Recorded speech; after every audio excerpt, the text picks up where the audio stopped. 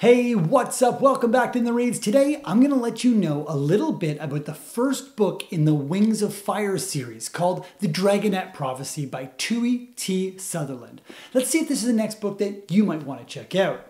This story takes place in a world where there are 7 tribes of dragons, and a war for the throne has affected the entire land.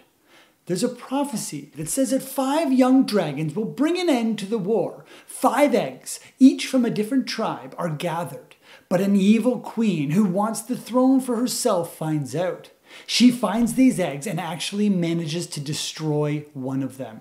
Quickly, a new egg replaces the one that was destroyed, and this is the beginning of an even bigger problem.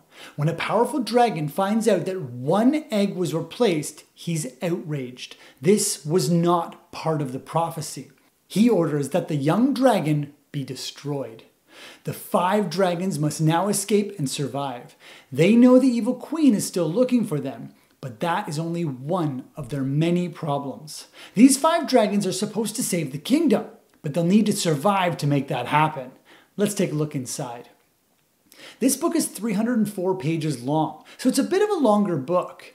The chapters seem to run usually between 8 and 12 pages. This book is a great choice for anyone who's looking for an action-packed story.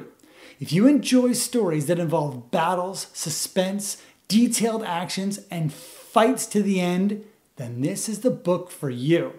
I'd say that this book is probably best for ages 10 and up. If this sounds like you, head to your local library or bookstore and find book 1 of the Wings of Fire series called The Dragonet Prophecy by Tui T. Sutherland. And as always, keep reading.